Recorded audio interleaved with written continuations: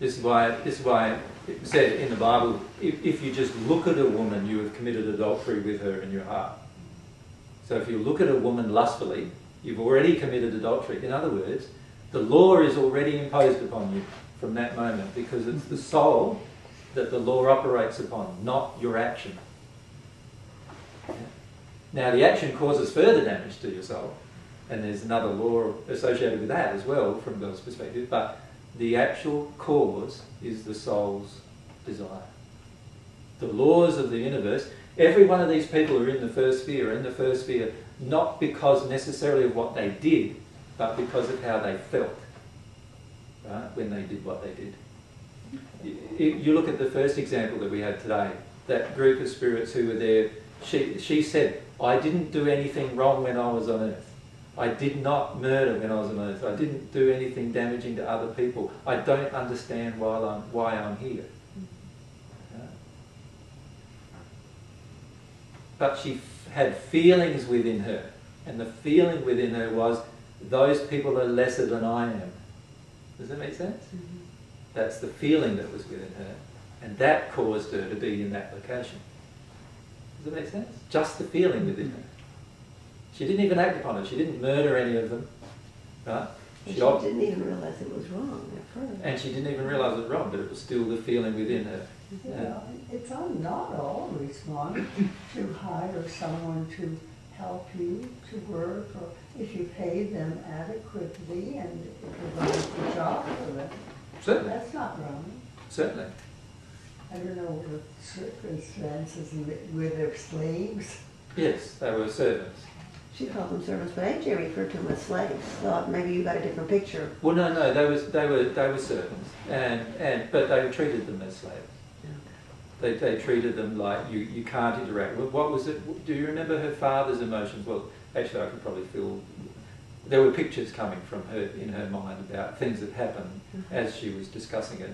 And one of the pictures was when she had an act of kindness towards one of these servants, her father punished her for her act of kindness to one of the servants. Right? Now, what's going on there? Eventually she learned that you don't treat these people kindly. And so there's then the feeling or the emotion within her soul. Now, in her case, quite a lot of these emotions came from others, came from her father and her mother and so forth. So there are very few law of compensation effects she will need to work through for herself. In other cases, they often go down the track of further damage, So my father treats servants badly, my father beat them or whatever, and so what do? I go down the same track and I decide I'm going to beat them too.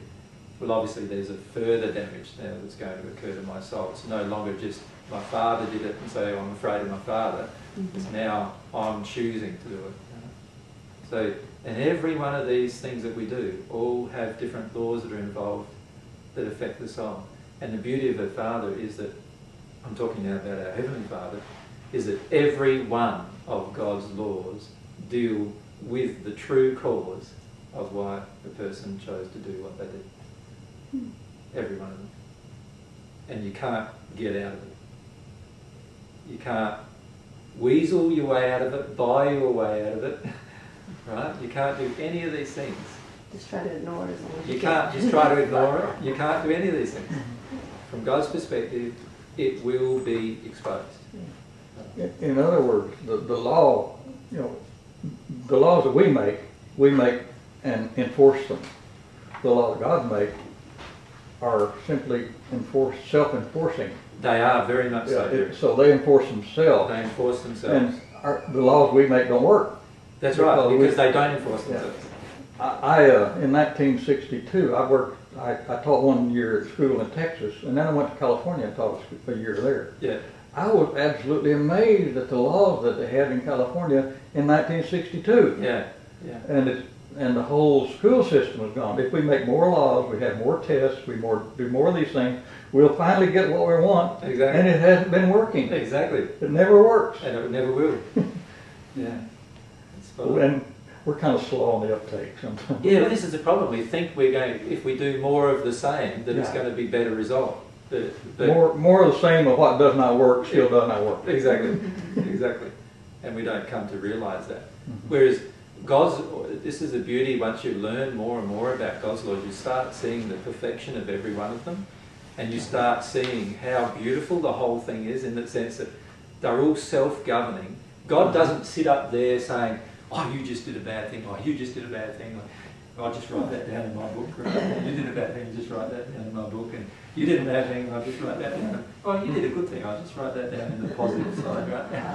God doesn't do that, right? Doesn't need to, because all of God's laws are all... We do it to ourselves. Yeah, it's all self-enforcing, right? So God can just enjoy watching the beauty. So, are you having fun yet? Yeah, watching the beauty of His creation unfold, right? And this is why when you see how powerful it is to make laws that deal with causes, you start understanding how important causes are, and how little importance dealing with an effect is.